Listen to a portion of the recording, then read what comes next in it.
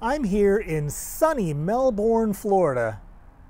No, I'm not. I'm actually still here in Los Angeles. But I'm interviewing Dr. Liz White on episode 2 of Conversations with Dr. Gosalia.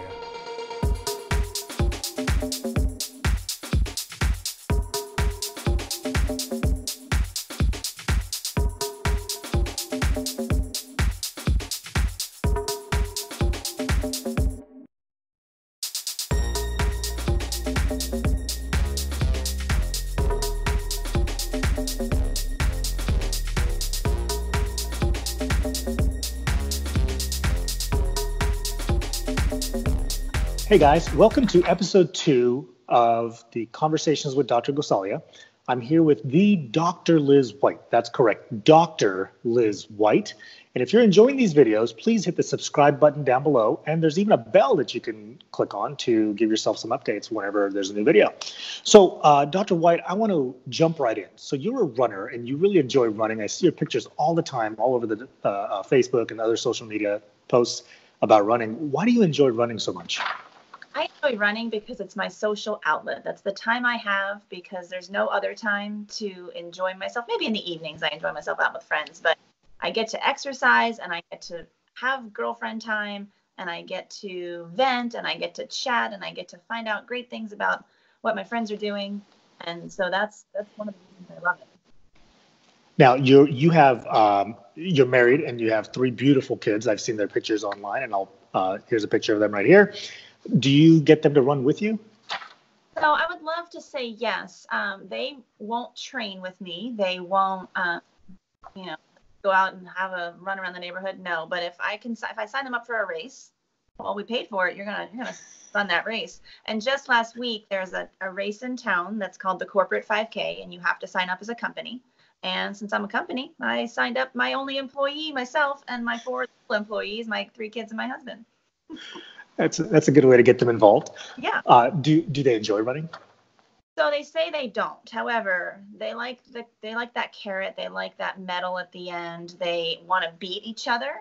So they say, I don't like it, but I'm trying to, use some coercive methods to convince them that they do like it because they have some potential.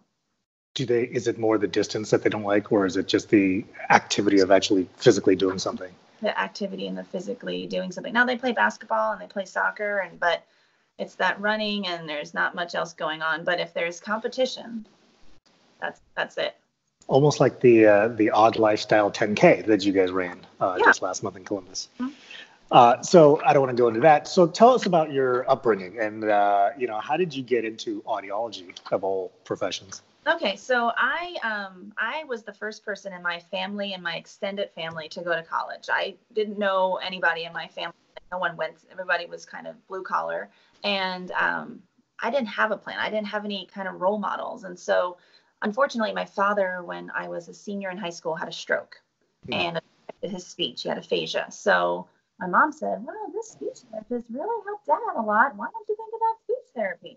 Okay, sure. So I thought about speech therapy. I got accepted to the University of Florida, go Gators, and signed up to communication sciences and disorders. And that was a good 22 years ago.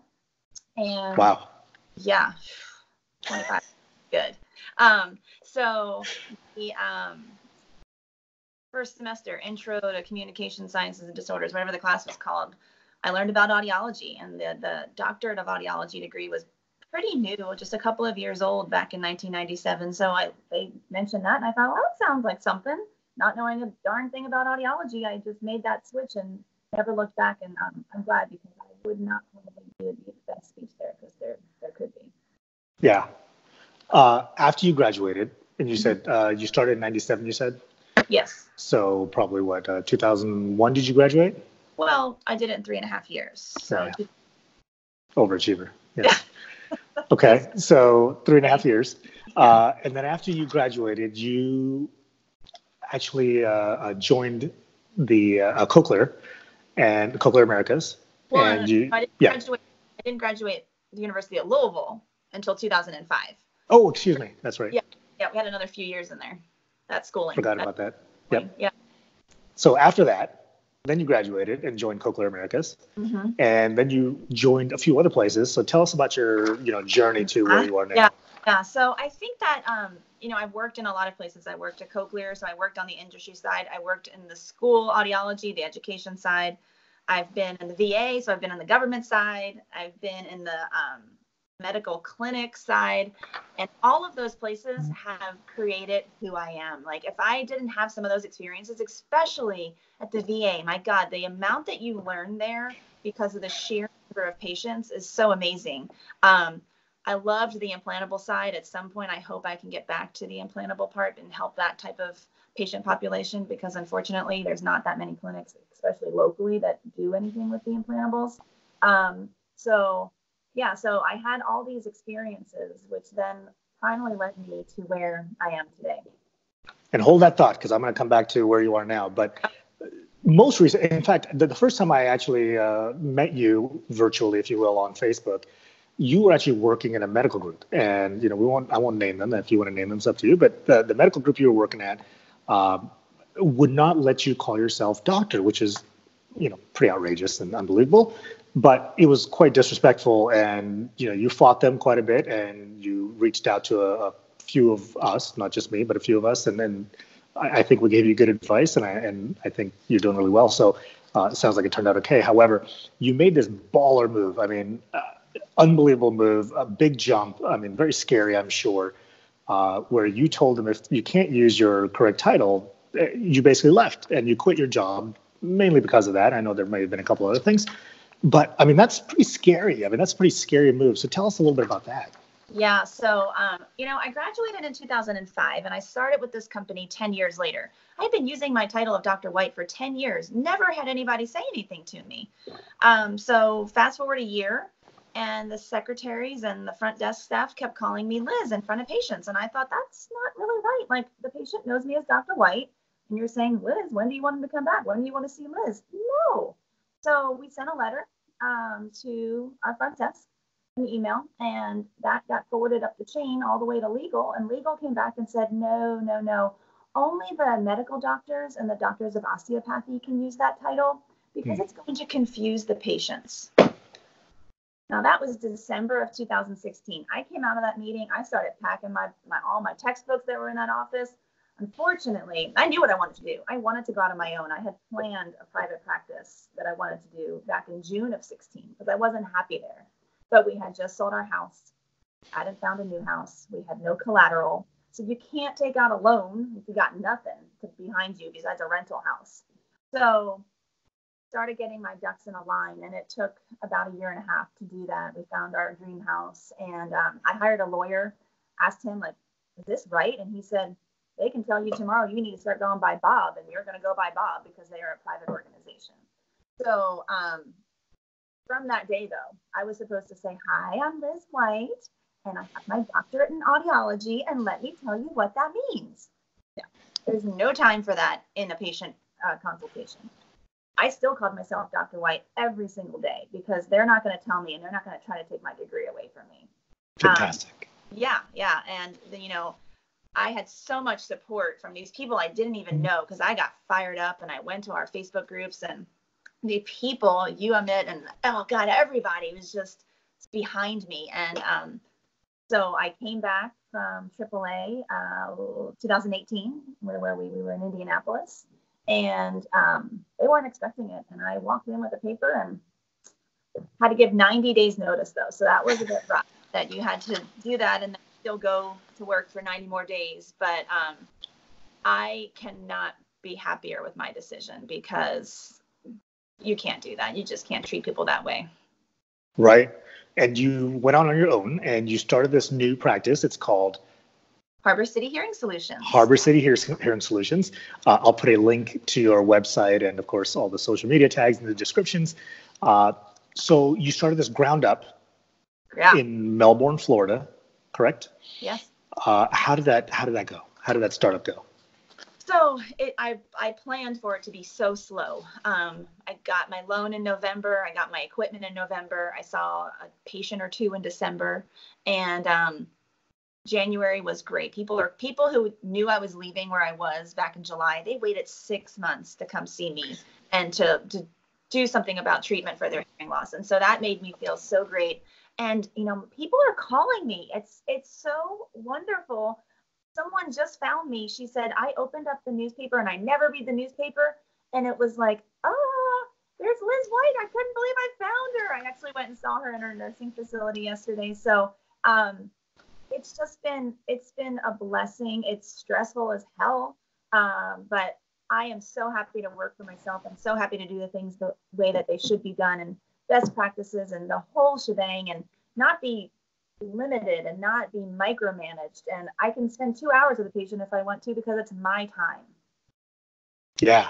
And, growing from ground up, going green like that, you never know who's going to come in your door that first day, because, there could be nobody for like a year. And that's a very scary proposition. So you've made an impact on people's lives, that they recognized you. And I'm sure she said Dr. Liz White, not just Liz White, but I'm sure that was just a semantic error there.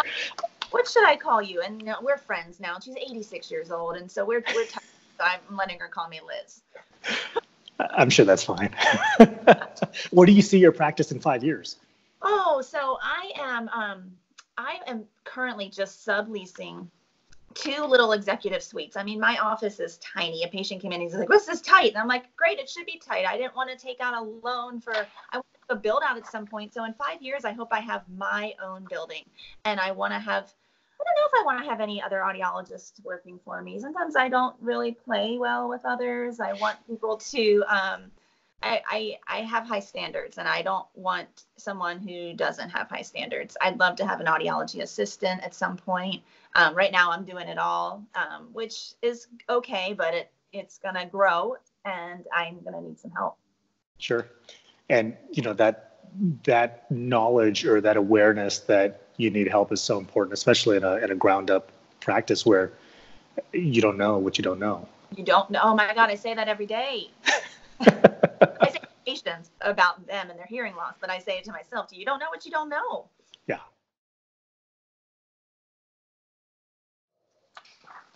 All right. So do you have any advice for, let's say, a young audiologist or a student who's considering going into private practice? I do. I kind of think the way that I did it, and I'm not the epitome of everything, but you've got to experience the good and ugly. I luckily had experiences in industry and the VA and school side and the private side and the clinic and the ENT clinic side. And so I got to see the best and the worst of people and of audiology and of the whole shebang. And I think you need to have those experiences to make yourself a better audiologist. Absolutely. Well, just a lot about yourself. Tell us the 3 things that we don't already know about you. Okay, so this gets mentioned in a lot of these ice-breaking networking events, and I don't like nickels, and I don't have a good reason why I don't like nickels. Is it because of the weight? I don't know. I also don't like $5 bills. I prefer a $10 bill or maybe higher denominations. Yeah, we all like $100 bills. $100 bills would be great. The second thing about me is I'm a wuss when it comes to pool temperature. I don't go in a pool unless it's above 89, 90 degrees. So I don't even put my feet in. I just sit there with sunscreen on, though, because I am a skin cancer survivor as well. And okay. My third thing is I am not any kind of singer at all. But I was talking to Dr. Gosalia at AAA in Columbus. And I said, I think I want to sing the national anthem. So I have to email him, but that's it. You're going to see me in New Orleans singing the national anthem. I think it would be really great. So you don't like nickels, and you live in Florida, and you're worried about pool temperature, and you're not a singer, and you're going to sing the national anthem. Awesome. I love it. Why not? Absolutely. Overcome your any fears that you have, right? Yeah. Maybe I'll jump in an 88-degree pool someday too. Oh my gosh. Definitely shoot a video and let us see that, because I think we'd all enjoy watching you freak out as you hit the water. Probably. Hey, thanks so much for doing this. I know you've got a busy day ahead of you. I know that we've got an event to go to as well. So any plans for the day? Well, in fact, there are some plans. I'm actually headed to the pool, where probably will not be getting in, but I will maybe have a glass of wine and watch my children swim. Perfect.